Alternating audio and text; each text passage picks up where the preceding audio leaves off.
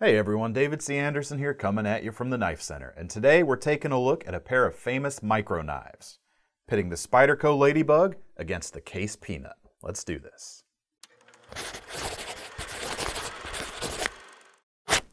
When it comes to a classic small pocket knife that still maintains a good amount of usability, the two favorites around here that immediately come to mind are the Case Peanut and the Spyderco Ladybug.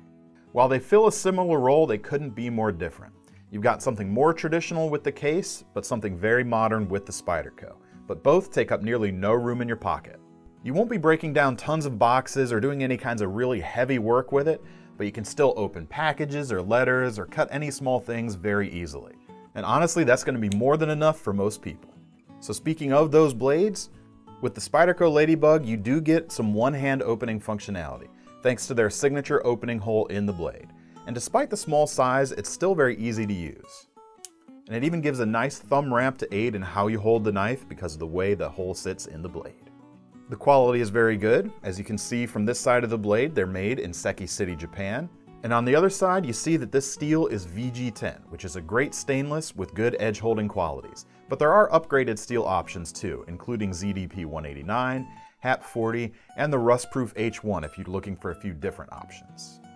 The Case, on the other hand, is American made, and they use Case's True Sharp stainless steel, which is essentially 420 HC. It won't hold an edge as long as the VG10 on the Spyderco, but to make up for that, you do get an extra edge.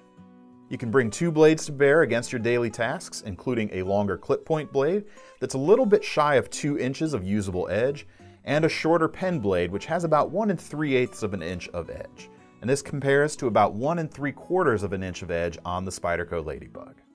Now for a long time, the Peanut has been something of a prototypical small knife, but you can actually see it's a little bit larger than the Ladybug.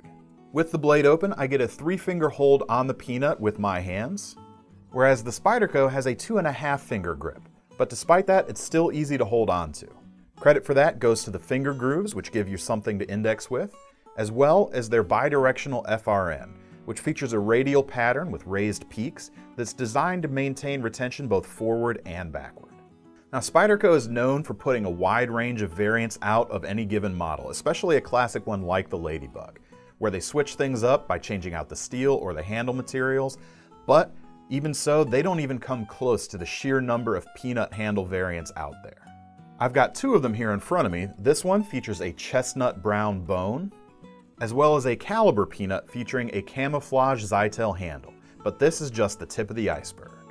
You've got options for jigged bone, wood, Delrin, stag, antique yellow synthetics, kieranite, different shields on the covers. There's tons and tons of options at a range of different prices. Now if you like the classic aesthetics of the Peanut, but you want the modern aspects of the Spyderco, then this Knife Center exclusive Ladybug is worth checking out. Not only do we get a laminated blade with this model with a HAP 40 core for more edge retention, but we also get stabilized Packawood scales. This gives you that classic look without having to worry about shrinking or cracking, and it's proven to be a very long-lasting material, but it still has the warmth of real wood. You also get an extra level of security with the Ladybug because we have a lockback mechanism. And it also features the Boy Dent. Now they use this little feature on a lot of their knives, but it's even more important on the smaller designs like this Ladybug. What that dent adds is it actually helps you to keep from accidentally disengaging the lock if you're really bearing down on the knife. And because of the way you hold the Ladybug, it's extra important here, because you wouldn't want your thumb pressing in when you squeeze on the handle.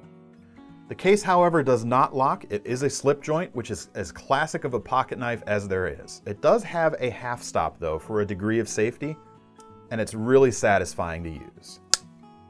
Now there's no pocket clips on either of these knives. You are just going to have to slip them into your pockets, but they're small enough they can fit in that 5th jean pocket to stay out of the way if you needed to. The Spyderco also comes with a lanyard hole. Now you can add a fob to this knife to increase the effective grip length, or make it easier to fish out of your pocket, and you can even attach it to a key ring if you wanted to. So what do you all look for in a small knife? Would you rather take the traditional looks of the Case Peanut or the modern convenience of the Spyderco Ladybug?